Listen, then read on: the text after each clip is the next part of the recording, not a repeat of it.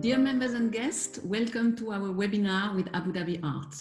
For those who don't know me, I am Barbara Faranik-Matonet, founder and president of the Art Circle. This year is the 12th edition of Abu Dhabi Art.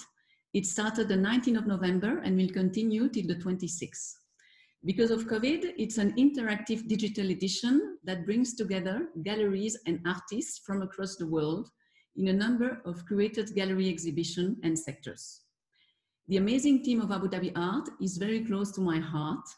As some of you may know, they supported the Art Circle from the very beginning, and we want to greatly thank again all the Abu Dhabi Art team for that.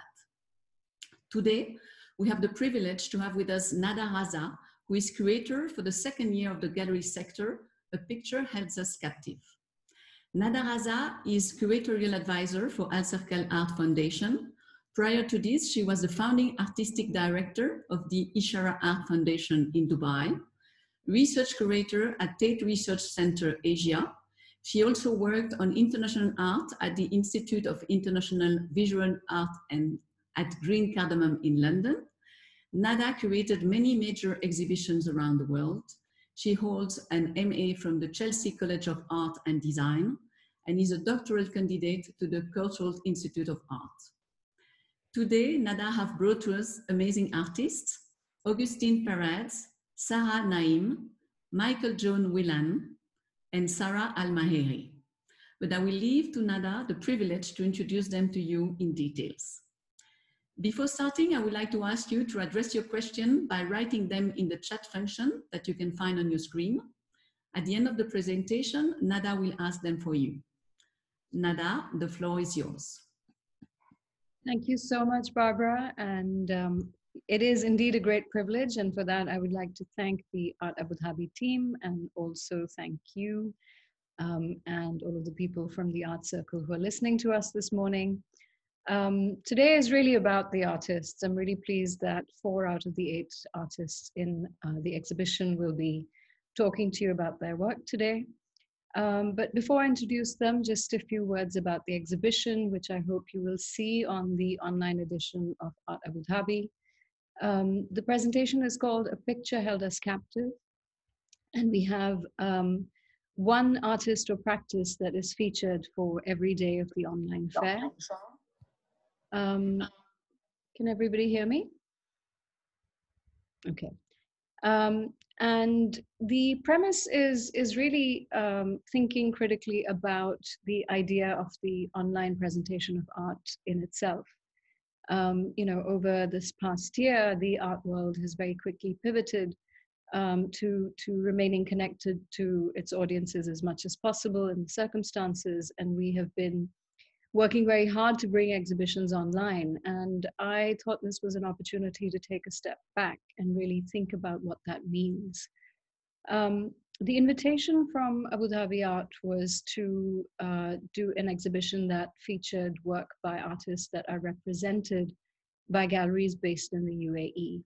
So the 8 artists that I selected are represented by galleries mostly at Al Circle Avenue, which is a sort of destination for contemporary art in the city and in the region. And this was an opportunity for me to look back at the last, let's say, 2 decades of practice, but artists either have strong relationships with or artists whose practice I admire. And A Picture Held Us Captive is a selection of work that in some ways challenges what I feel is happening at the moment, where we're taking kind of 2-dimensional works and creating virtual environments and trying to sort of recreate reality. And I wanted to puncture that a little bit and think about what it means instead to create this world where we're very dependent on visual language, where we're very dependent on the image. And to think more about a slightly more nuanced conversation. Because really a lot of work that has happened, especially with sound and with video art in the last 20 years is, you know, these are media that do translate well digitally, photography, for instance. And so often the art world is focused on sort of the preciousness of the object. And I wanted to go back and really think about form and content again.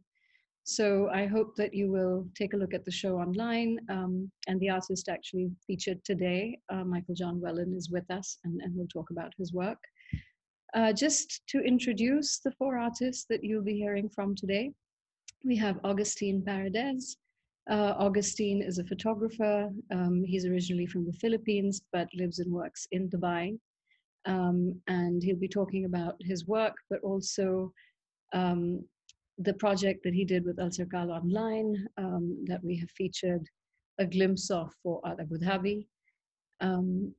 And the next artist you'll hear from is Sarah Naeem. Sarah is also based between Dubai and grew up partly in London. She's based here at the moment. Her work is looking again digitally, and she looks at both the micro and the macro sort of level of the universe, really zooming into the microscopic. And the work featured in the show is a video that she'll tell you a bit more about, but also talk about her sculptural practice. And then we will hear from Michael John Wellen, who joins us from Berlin, originally from Ireland. MJ, as we call him, is somebody who has spent a lot of time in the UAE. He's done a residency here with Al Circal. And he will be talking about a work from 2007 that's in the show, The Collector of Skies, but also talking about his photographic practice. And MJ is someone who thinks about both time and exploration in really beautiful ways. And the final artist we'll hear from today is Sarah Al-Meheri. Sarah is based in Abu Dhabi, recently graduated from NYU. Her work is extremely sophisticated and deals with text and with texture. And the work that we have featured for the presentation for the fair is In Conversation, which is a piece which is a letter to an artist that she admires, and then also an artist talk series, which is a series of talks that she and her peers developed over the period of lockdown. So over to Augustine, who will be presenting first today. Hi everyone, good morning. I'm Augustine Paredes. I'm a Filipino photographer living and working here in the UAE. Today I'll show you an amalgamation of the works that I've been doing over the course of 4 years that I've been living here in Dubai.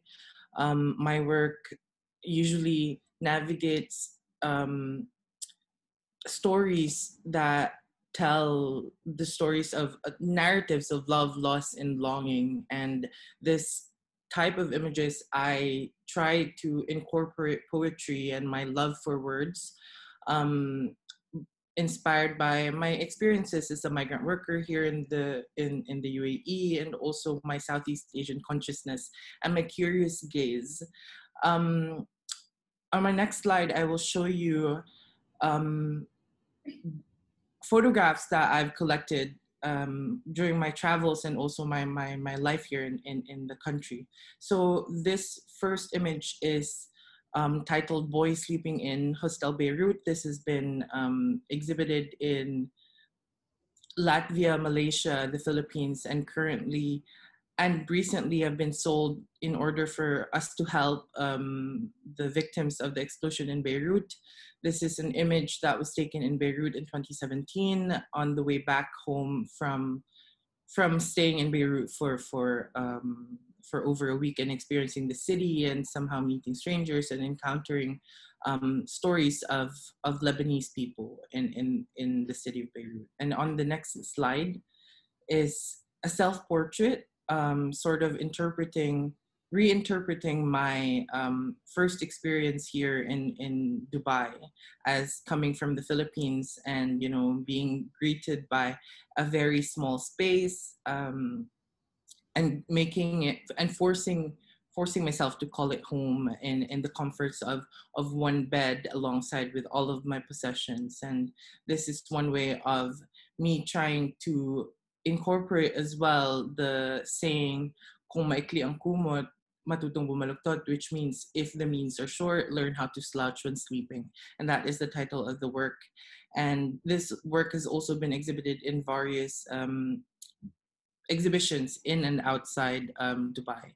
And the next slide is one of my photographs from my exhibition at Art Dubai last year. This is part of a series called Cooking Adobo in the Heart of Dubai. This is me questioning the violence of the question, where are you from? And also trying to interpret the question, where are you from? And also how to survive for one and cook for one, and how to preserve the sense of home when you're a migrant worker living and working outside your home country. And the next slide will also present the poetry that I have included in a photograph. It's called The Recipe, and it's about the recipe for staying longer in Dubai. And this talks about the certain elements and certain practices that one could experience in order for him or her or them to stay longer in a place where they're not from. And the next slide is my recent publication. It's sponsored by, no, not sponsored by, it has been, the excerpt has been published in Al Circal Online. And it's a self-published book with 100 editions and 50 pages. Inside it are 12 poems and 19 images. And the images and the poetry has been collected over a year after trying to understand what it feels like to turn 25, and also try to investigate the ephemerality of human existence. And the next slide is titled The Peachness of Peaches. This is also part of Conversations at the End of the Universe. This is inspired by the Arabic proverb, tomorrow there will be apricots, and which means in your dreams, or it will never happen.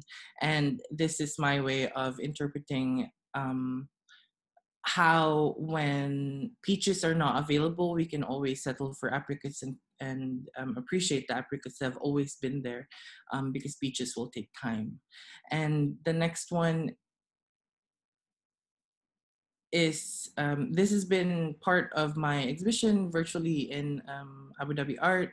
This is one of the experiments I have dealt with throughout developing Conversations at the End of the Universe, wherein I took photographs using film and analog and tried to develop it myself, and kind of embracing the mistakes that happened while developing the project, and also while developing the images.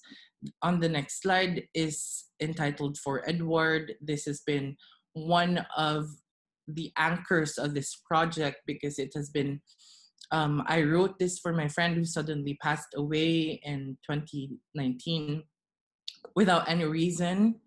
That all of a sudden he just laid on the floor and was sent to the hospital and then passed away after.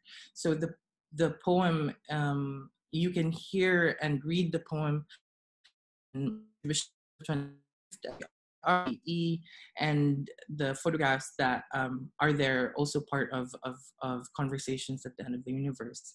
And on the next slide is sort of one of the last images that I have taken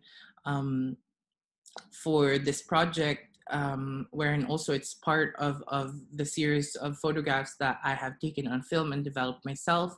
And somehow the black circles have appeared, and this is my way of embracing the abyss that we talk to when we pray, or we talk to when we wonder what's happening with ourselves. And somehow the abyss is also a symbolism and a metaphor for the nothingness that might happen, or that might appear once all of this is over.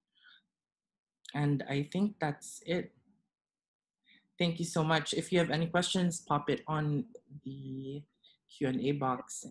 Before you go, Augustine, I just wanted to ask you one question, which is this form of working with both image and text is something that has sort of happened organically for you, where you have produced poetry that sort of,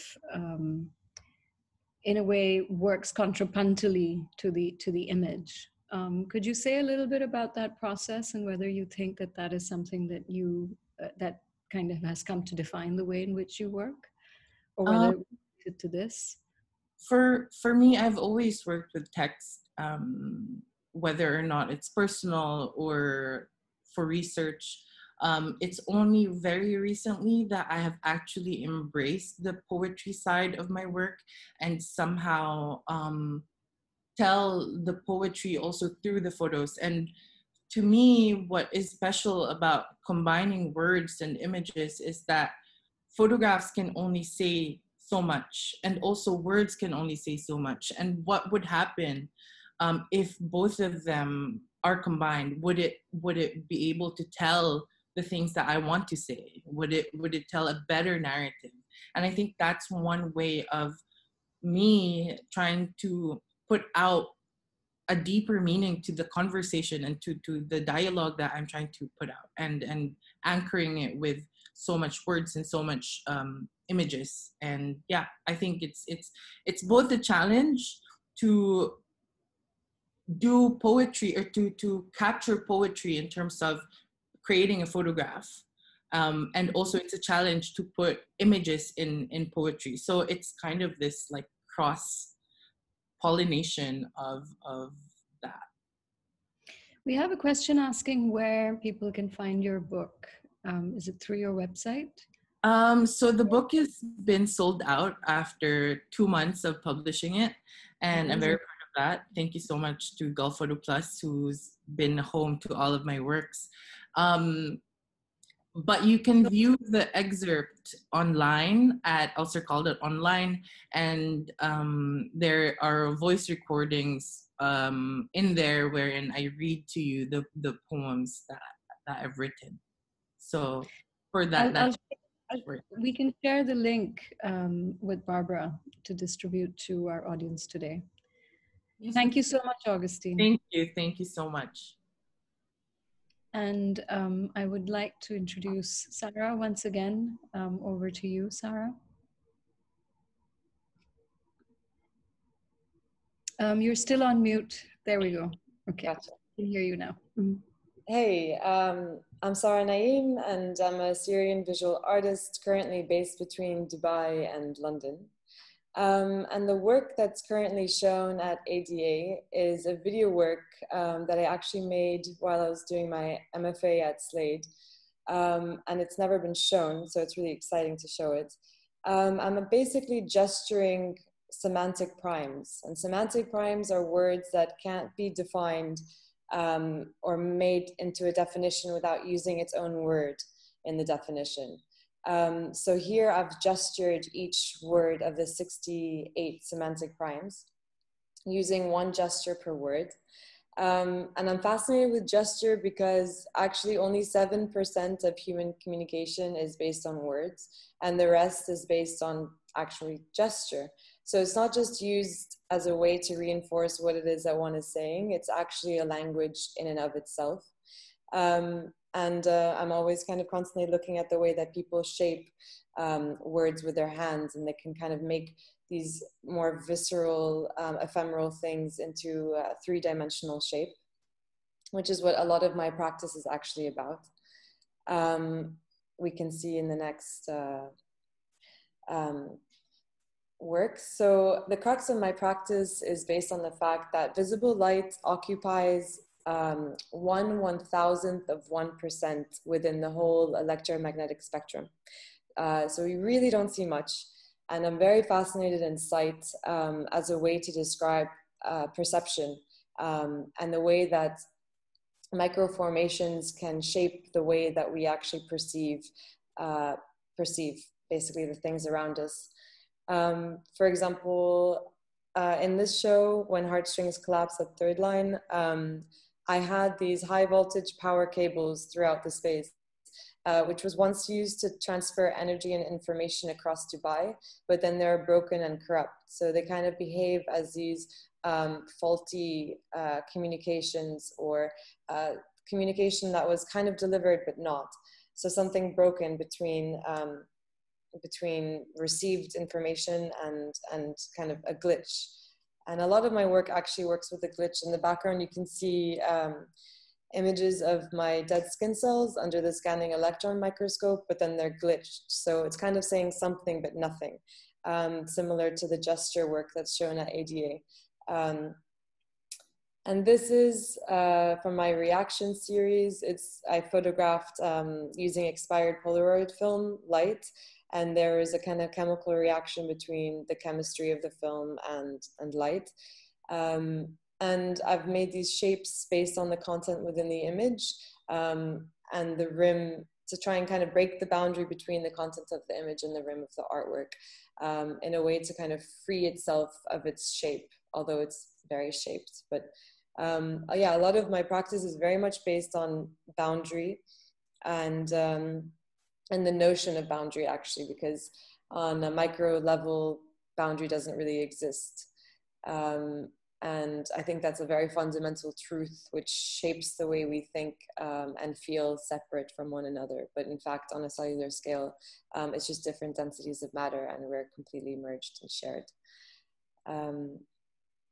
And the next work, I think, is from a recent series called Building Blocks, where I photographed under the scanning electron microscope also my dead skin cells, along with Aleppo soap and yasmin and soil from my grandmother's garden in Damascus. And at 50,000 times magnified, you're actually more distant from this place that was very nostalgic to me. So it looks at memory and the way it's shaped between distance and examination, and that kind of push and pull that exists between the way we remember things and the truth of it. That's my practice in a crux. Welcome any questions. Thank you so much, Sarah, and for sort of putting it in a nutshell for us. But I would love to hear a little bit more about your process, how you translate these sort of very, the minutiae of our lives into these larger scale objects, and what that shift in scale, like, from what I know of your work, there's a very detailed process involved in how you decide each of these images is going to actually turn into a kind of more apprehendable object. So could you talk a little bit about that process of transformation? Sure, yeah. So I guess around 11 years ago now, I started using the scanning electron microscope. I'm really interested in science, although it's not something that was my strong suit at all in school. But I kind of realized that in order to describe that space I mentioned about non-boundary, I was always looking at my skin as being a kind of illusion of the division between internal and external, and that is kind of just a field of two energy forces. And how do you kind of really describe that space, not conceptually, but visually? And I felt that by going down to that cellular scale, using scientific apparatus, you're able to actually describe space where micro resembles a macro. You kind of enter these, I don't have an image of it here, but these kind of terrestrial looking landscapes. But in fact, it's of our skin. It's something that we embody and possess all day, every day. And so the process is, yeah, very examination orientated. I think that I have a lot of pleasure in the process of going really micro, because it shapes the way you see macro, kind of, we've evolved to understand notions such as division and boundary in this scale, but when you go down to that scale, you're able to kind of explore a very different terrain. So that's kind of some of my process. But yeah, so these kind of more sculptural ways of working was because I felt very limited in photography, working really two-dimensional and working only kind of, or printing and things when I had a show. And I wanted a daily studio practice where the concepts about form and shape I could actually explore with form and shape. So I started to build these sculptures, I would say, I guess, two-dimensional sculptures using plexi and wood and print. So it's still very photographic at its core, but shifting scales from 2D to 3D. Thank you. And Sarah's work, I, You, Someone, Person, is going to be on Al Circal Online tomorrow. So please look out for that. And it's a work that looks at how we are bounded by language. Thank you so much, Sarah. We have a question, which I think we have time for, from Hannah Kutsi, which is, the question is, how subjective is your work? How subjective? In terms of, I mean, I think all work is subjective, but I also think that some of what I'm trying to explore is objective truths. I think boundary is an objective truth. I think notions of lack of boundary are, I'm really passionate about trying to illustrate the lack of boundary between things, because I really think that in a shared space, we're able to come together much more. And I do think that that is an objective reality, actually. You can explore that on a quantum scale. You can explore that with particles and waves, and you can explore that on, you know, on an emotional level. You can explore it on a conceptual level. So I would like to think that it's objective, but of course, the way that one looks at a work without the context or text to support it, you'll come with your own subjective realizations about the work. Thank you. Thanks a lot. Thank you. And you guys can keep putting questions into the Q&A box. We'll have a little bit of time for questions at the end. Hi, Michael. Over to you. Hi, good morning. Morning. Thanks for inviting me this morning. Thanks for joining us. I know it's very early for you. It is very early. Yeah, I'm coming to you from Berlin, so it's quite early this morning. But it's lovely to join you. So my name is Michael John Whelan. I'm an Irish artist born in Dublin, and I studied in London, where I did my master's in Chelsea. And basically, as Nad has been saying, I've been working a lot in the UAE over the last year. So what I'm going to show you today is a little kind of a snapshot of my practice, beginning with my most recent exhibition, which I did in Grey Noise at Al Circal, and then moving kind of back in time to the work that we're showing at 88. This is the first project we showed. This is an install shot from Grey Noise, and it's a project called And They Did Live by Watchfires. So what I was doing is making these two sister projects, this one and the next slide you'll see in a second. They're looking at environmental effects and looking at how to sort of process those and how to document things abstractly, but looking at kind of different narratives that are involved in that. So the first project, And They Did Live by Watchfires, is looking at sky glow, which is an environmental phenomenon where lights from cities are refracted off environmental or meteorological effects. So for example, cloud, in this case here, this is a shot from Berlin, taken from Teufelsberg, which is a mountain range just outside the city. And I'm looking back in at the environmental effects that are taking place. So light pollution, and looking at how that light pollution can be documented and seen as, I guess, as a narrative of abstraction that we can then use to sort of think about our world and think about the effects that are taking place in our world. And this is a theme that kind of pops up a lot in my work, as we'll see moving forward. This project here is called Darkness Had No Need.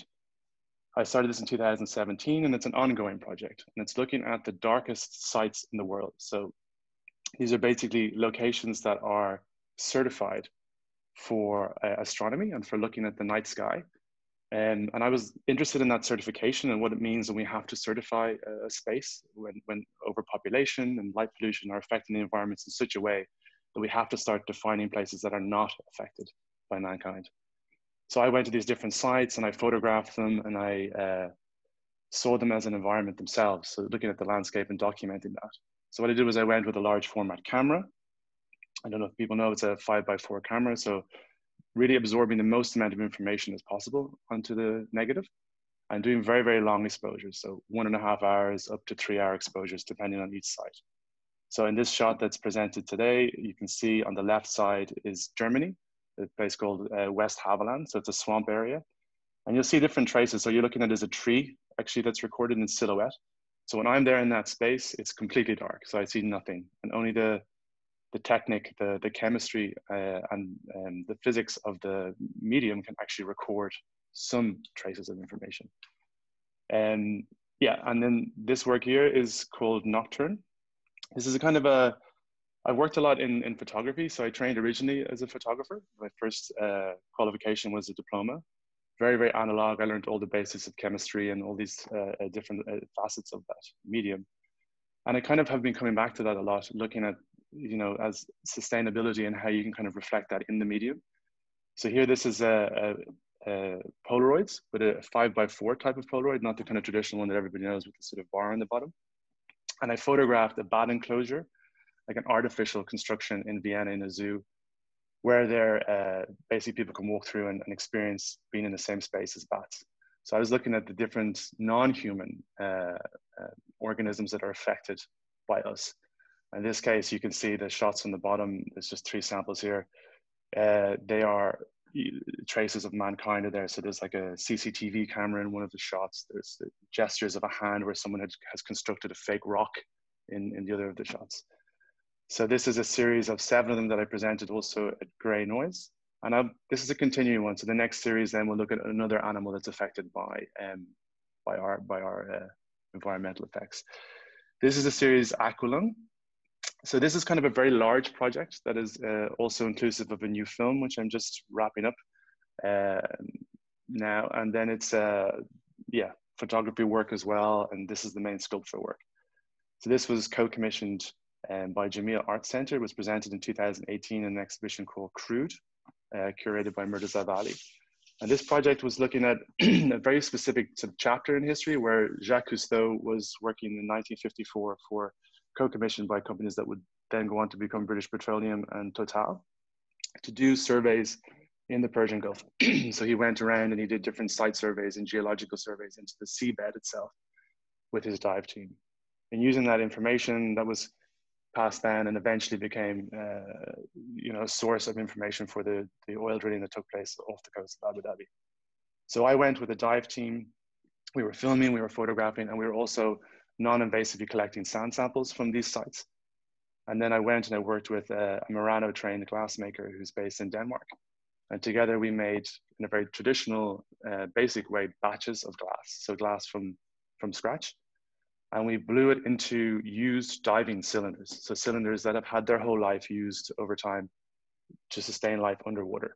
So we cut the top off and we blew the glass into those cylinders. And you can see in this shot here, it takes the traces and the effects from inside the cylinders on the outside of the glass.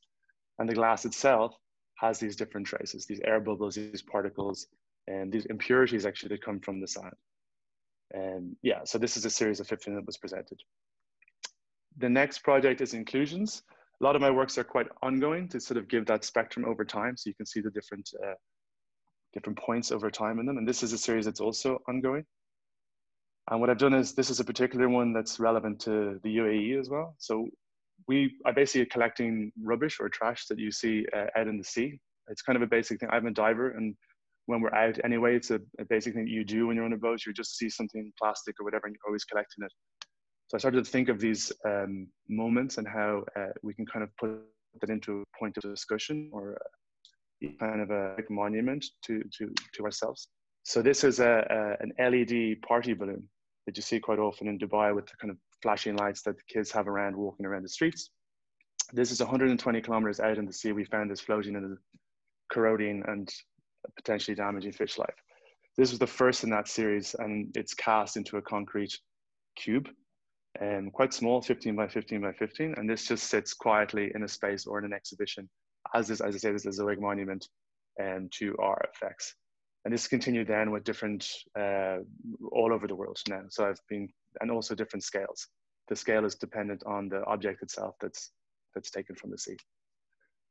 So in my next slide, this is also part of that larger body of work that I was mentioning initially to do with Jacques Cousteau. And at one of these sites, we collected water from that exact moment, and we photographed 2 shots. And this is the air bubbles coming from the diver's respirator. So this outflux of the sustainability of life underwater, this thing that keeps us alive underwater, but is also a wider discussion of what is needed in our planet, looking at coral and looking at nature, and coral particularly in the Gulf as being the lungs of the sea. And a photograph was taken of these two breaths of the diver coming out seconds apart, and then 5 seconds after that, the water was taken.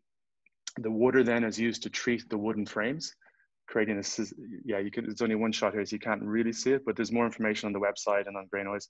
You can see stains in the wood, which is actually the salt stains of the sea itself. So giving a kind of a physicality to that point, or trying to give a physicality to that floating point within the water, that moment, and that has this trauma and this history behind it. So the next slide, you'll see also a project I did. This was actually also exhibited in Grey Noise in 2014 in the solo there. And this was a project, a lot of my work is very research-based, so I'll go in and look at a traumatic story or a historical moment and sort of investigate that and look at how that can be represented and how that can be investigated through film and video sculptural works. This project was in that process. I was looking at a place in Ireland at the base of Mount Leinster, which is a small mountain near where I grew up, where the last Irish wolf was killed in 1786. That came with it, of course, a very large political story of Irish and our relationship to the British at the time, and how the wolves were also seen as the Irish rebels. So there was a whole kind of narrative behind that. And I went to these sites and I photographed, and I made a small film there, 9.5-minute film from the mountain. And I made a sculpture work, and I made these photographic works. And this is looking at that site, this kind of charged location, and looking at it around. So you can see connections back to the Darkness Project, looking at the site itself. And this is looking up from that exact point through my research where I could find where the last Irish wolf was killed. And it's looking up at the stars, and it's using the technology. It's drawing through the technology to try and find information. Again, I couldn't really see anything. So using a digital image this time, I was able to draw out information. And what you ended up is seeing a section of the Milky Way. But the caveat is that you have these lines of the digital membrane, as it were. So you're looking through kind of a veil of technology to see. So there's always some kind of caveat to the conversation. The next is a video work. I thought it would be interesting to show video, as that's what we showed at ADA as well.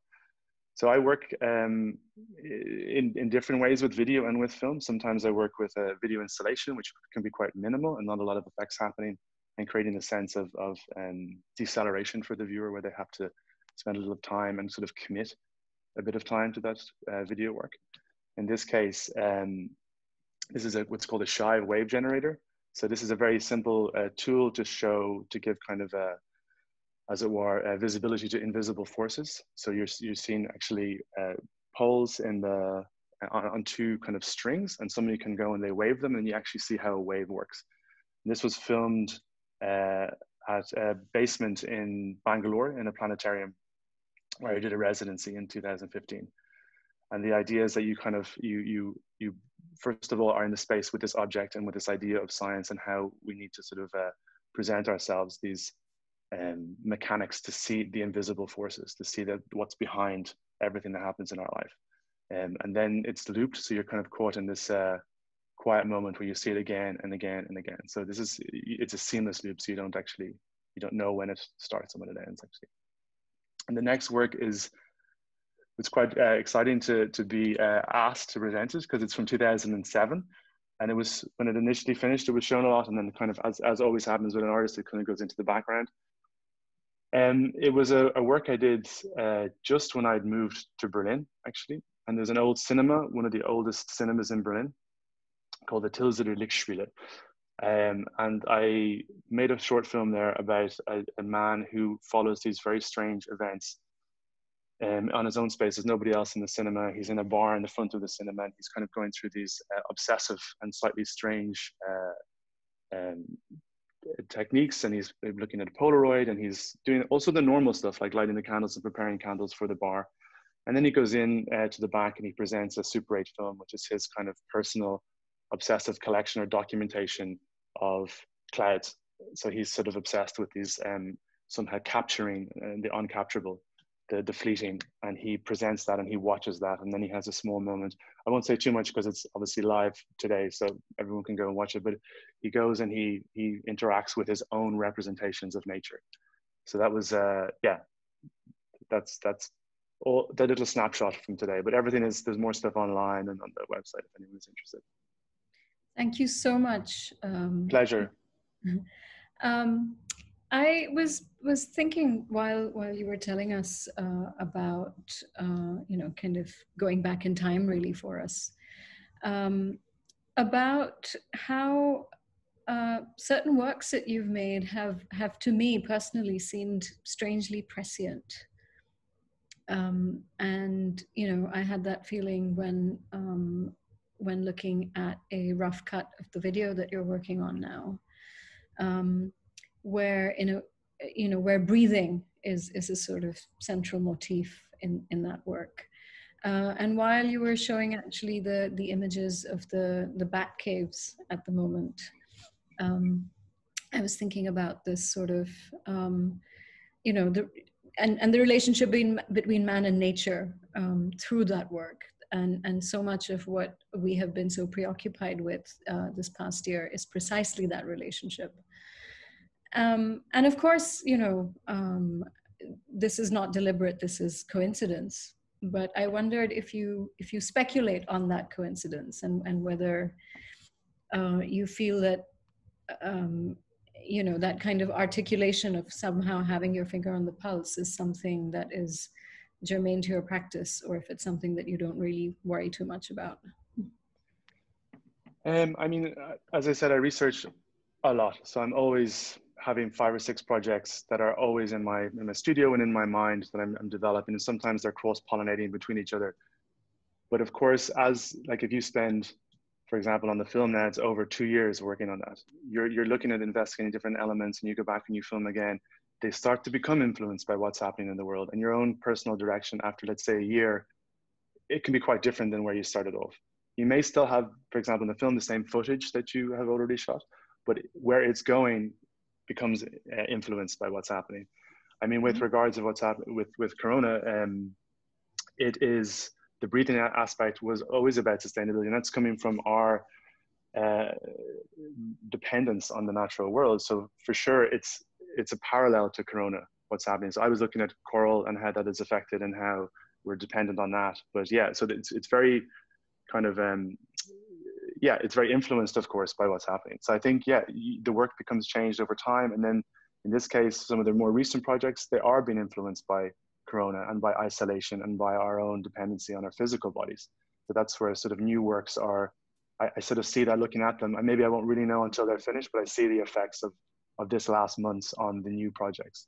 So yeah, it is, for me, it's always changing until the point where it has to sort of be finished, where it goes into, for the film, and it goes into the edit or whatever, yeah.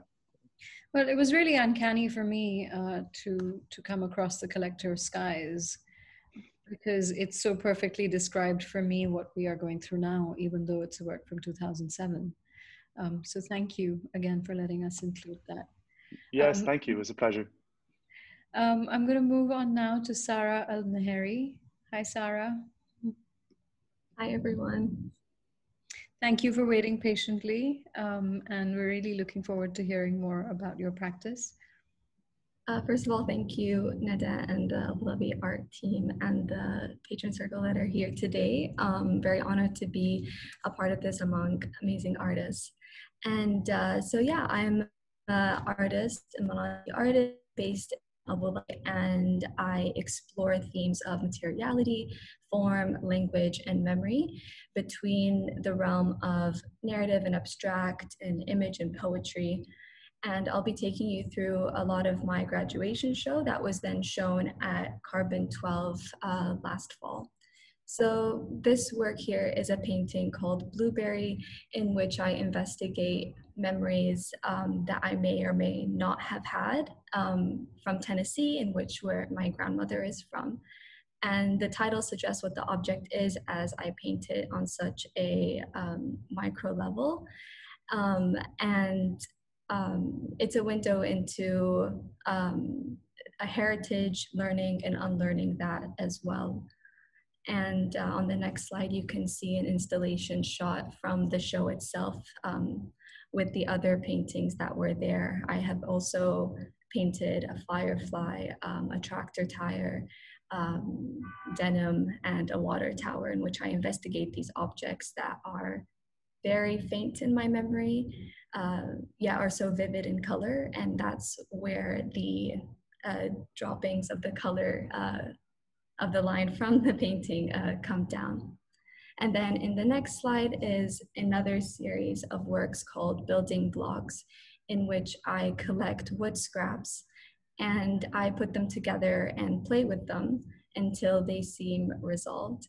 And this is an ongoing series, actually. This one particularly is from the second series of this body of work, in which I also look at the natural pigments from the wood and try to recreate that with acrylic paint. And a lot of my work as well is has a very particular palette. It's quite muted as well. So I like to have this neon line that goes through the work as well to break that sort of palette that you can see in front of you. And this is also an installation shot amongst the first series and second series of the work. And with my practice also investigating this form of language, I install them in such a way where I see it almost as a sentence or a map or a puzzle piece that you're trying to put together. Where does one line start? Where does the other end? And the viewer can make those connections as well.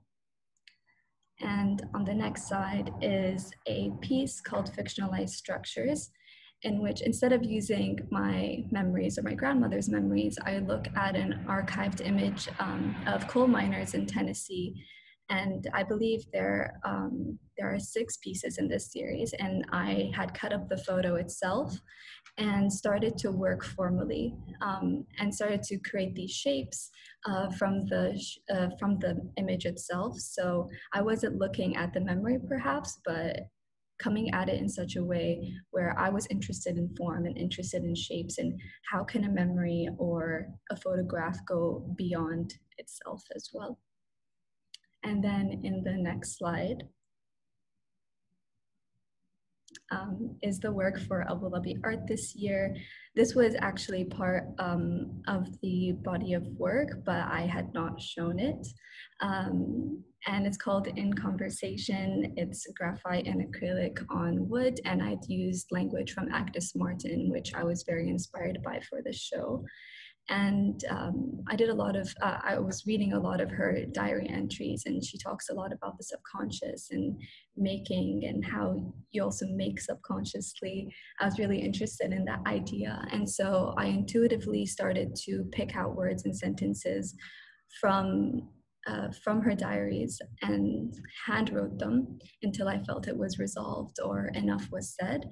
And then in response to that, I was looking at my own poetry from, I also often work, I create work and also write simultaneously. So I was looking back at those notes in my studio and also intuitively picking out those sentences and writing in response to that. And then there's a sentence in between that says, "This must be resolved." And I think that's really funny, because I don't think that the work or the conversation is at a resolved state. It's constantly in conversation, as the title suggests. And then in the next slide, going back to the building blocks and wood series, it's a body of work that I'm constantly creating and expanding. And so this one in particular was shown earlier this year online on the Untitled Art Fair alongside Austrian painter Bernhard Blumen, and we were speaking about color and form. And for this series in particular, I was also incorporating found furniture pieces, as I often find just wooden scraps that are recycled. I wanted to include unique pieces that I find on my walks and on my treasure hunts. And the next, yes. This is my most recent body of work. It was created as part of the Sheikha Salama bint Habdan Emerging Artist Fellowship in collaboration with the Rhode Island School of Design. And it's currently shown at Warehouse 421. So if you're in the city, make sure to check it out in person. And it's an installation of 40 plaster casts of a styrofoam box. And the mold started to break on me when actually creating it. And so I took that further and started to incorporate change and repetition and exhaustion in the work. Every single time I would cast the piece, I would remove something from it or add something back into it that was native from the box itself. And I then set rules for myself for the installation to find lines. I think you can also make that connection between the building blocks in this work as well, where I'm very interested in lines and layers as to organize collected information. And so I started to put them together, and they're containers, yet they contain themselves as well. And on the next slide, you can see that I've added blue tape to mark the negative spaces on a two-dimensional level on the floor, as well as the casts themselves are positive impressions of negative space. And so just further investigating what negative space means, what is a container, and is there an end or a beginning to a work? And the main question is, what is an original, and is everything an original, as it's always stemming from somewhere else, repositioning, replacing, and reformatting. And then in the last slide is also shown as part of Abu Dhabi Art, in which I began this community initiative project called Artist Talks, in which I reach out to artists that are based in or affiliated with the UAE and have a conversation in a very informal setting, but amongst people in the community, where people can ask questions and engage in a conversation in a learning and supportive environment. So thank you. Thank you so much, Sarah. And congratulations on the show at SIF. I really cannot wait to see it. And before we open up to the floor, I just wanted to ask you a question about Artist Talks. If you could just tell us about where the idea came from and how this sort of evolved, and maybe tell us a little bit about the series. So it was in response to the COVID situation that happened when we had lockdown around February or March, I believe. And the series started in April.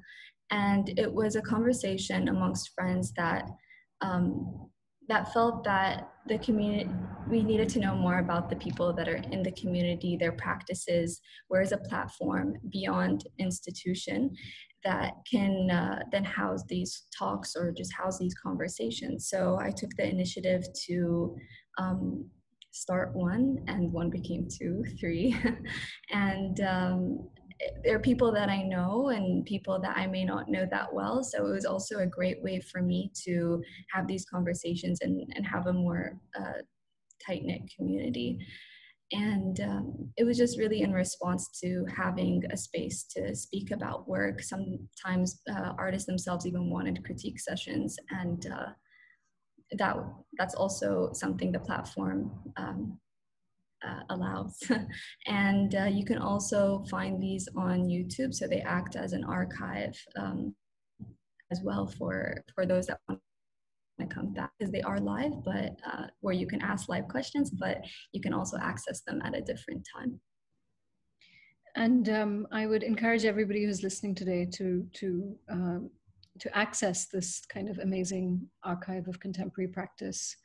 I think it's gone beyond just the UAE, really, of the region. I think we can open up to questions for all of the artists at this stage. I can see one here, which is addressed to Augustine, which is from Mervi. Augustine, after the devastating effects of Typhoon Ulysses, volcanic eruptions, the COVID pandemic, etc., do you think which of your works do you think best describes or showcases the resilience of the Filipino community? Hi, thank you so much, Marivi, for that question. The resilience of Filipino people has always been there. It's always been part of my work, but also if I were to point out in a specific photo, it's the how to slouch when sleeping photo. And my work in Art Dubai, which was cooking adobo in the heart and heat of Dubai, is one of that kind of work. That work specifically points out to the resilience of a Filipino body living and working in a migrant place. And I do also have a problem with the resiliency of Filipino people because there is so many wrong things that our government is doing to us. And we don't have a choice just to be, except for us to be resilient and kind of deal with all the struggles that we're going through in our own ways. And if I were to speak about resiliency in my work, it will always be at the heart of my practice, whether or not it's dealing with the materials I use for my photography. It's going to be the way I write my words and how limited I am with materials and with words and with photographs and trying to make it work. That's sort of I hope that answers the question. I do hope that speaks in behalf of my resiliency, and yeah. Thanks, Augustine. Do we have any more questions or comments from the audience? Or do you guys have any questions or comments for each other?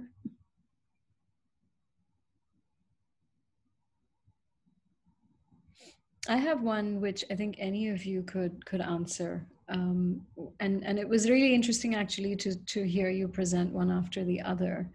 I was struck really by the interest in photographic process and taking the photograph, which we know of as a very kind of representational technology, and pushing it into abstraction. And then also just abstraction. And I realized that all four of you are at some ways formally really interested in the language of abstraction. And I wondered if you could, perhaps address that that kind of urge in terms of, pushing away from the representational to a more open-ended form.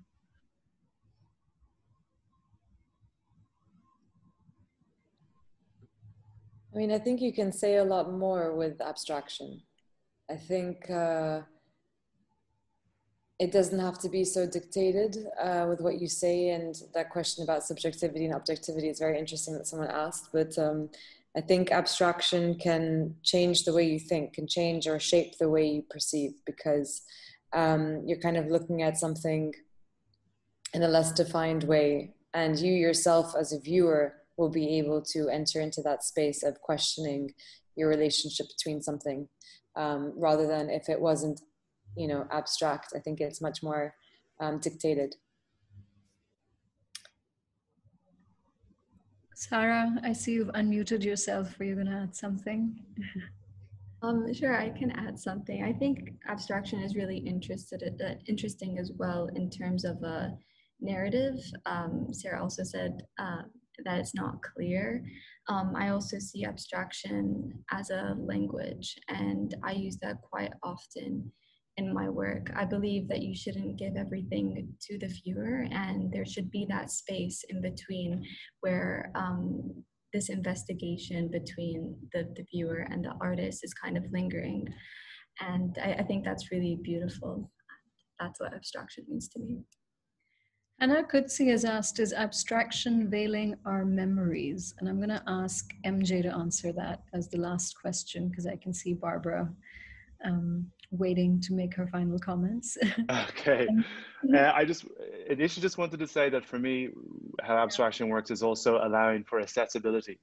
So particularly with me, when I'm talking about a topic that's quite difficult, you know, you can really just represent that, or you can actually create a space where there is accessibility for that, where someone can kind of enter into the world that you've presented, and then behind that is this other narrative, this other sort of discussion. In my case, it was like with the light pollution that can come then from behind. Veiling our memories, maybe. I think it can also be opening memories. It can do the opposite, actually. So it can kind of create a space where people have to sort of go in with what they bring to the work, and then it ends up sort of triggering other memories or triggering associations that they have to the things that are presented or the ideas that are presented. It's a great answer. Thank you. Well, thank you so much. Oh, Augustine, go ahead. No, I wanted to add on to MJ's thing. For me, abstraction is it creates a space for intimacy for the viewers and the readers as well, because that kind of time wherein they decipher what's happening with the visual that they see kind of creates this short-term relationship and forms a short-term history to the viewer and to the artist as well. So that's all I wanted to add. Well, I hope all of you will form that relationship with these artists' works by visiting the exhibition A Picture Held Us Captive over the course of the next few days. And thank you so much, Barbara, for this opportunity. Thank you. No, thank you. Thank you so much. Thank you, Augustine, Sarah, Michael John, Sarah, and Nada, for this fantastic insight into your art and for sharing with us your knowledge and your passion. As I said earlier, the virtual Abu Dhabi Art started the 19th of November and will continue till the 26th. For this first time ever, 6 guest curators will work with galleries and artists to present work online, each with a different geographic focus. Abu Dhabi Art has prepared a great program for you, so please don't hesitate to go on their website, abudhabiart.ae, where you will find all the information about the fair and its program. Do not also hesitate to follow our website and Instagram, theartcircle.ae, where you will find the replays of our webinar, but also all information about the Art Circle. On behalf of the Art Circle board, I would like to thank you all for coming today and for joining us. Stay safe, stay tuned, and see you soon. Thank you. Thank you. Thank you.